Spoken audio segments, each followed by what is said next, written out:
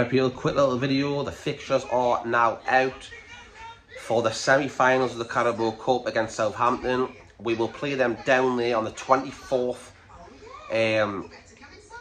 of January, and then the following leg will be at St James's Park on deadline day, the 31st of January. On the first leg we've got Palace at the weekend before that, and then 3 days later we'll play the first leg. So we might rest players for that game, to understand what it is. But yeah, there's the news that the fixtures are out now. They've been confirmed. Going to be in real scenes. We've got a massive chance to get to a final here.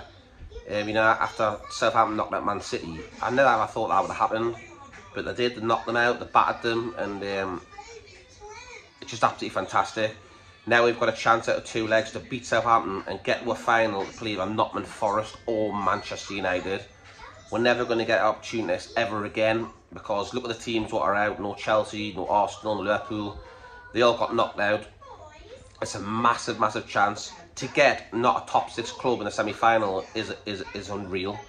It doesn't happen very often, so we need to grab this by the scruff of the neck, get these results over the line, get to Wembley.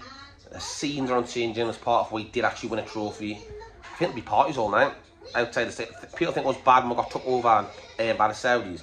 This would be insane. Parties all night, tents will be out at St James's Park, people will be camping out, getting on it, or whatever you want to do, and it'll just be mad, mental scenes. So yeah, people, just a quick video. The dates are out. We'll play at the 24th and the 31st, which is deadline day. So we're at home then as well. So imagine we'll bring a player on deadline day and we're actually playing the game. It'll be mental. I'm so happy we've got the second leg at home. It gives us an advantage.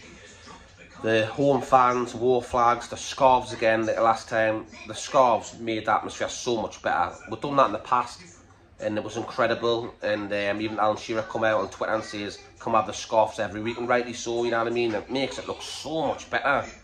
It just makes it look so much intense for the away team as well, coming out and looking at that. Intimidating Geordie audience. Just waving all the scarves, 50,000 scarves in the air, just incredible scenes. And I cannot wait for these 2 legs.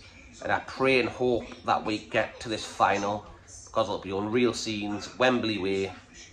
Just to get there, it'll be unreal, but to win it, out of this world, outrageous. I'll leave it there, people. Just let you know the dates are out with the Carabao Cup semi-final. They're out now. Officially on the Newcastle United website as well, and all over the media on Twitter. I'll leave it there, people. If you could comment, like and subscribe, that'd be great. Thank you very much, people. I'll see you on the next one.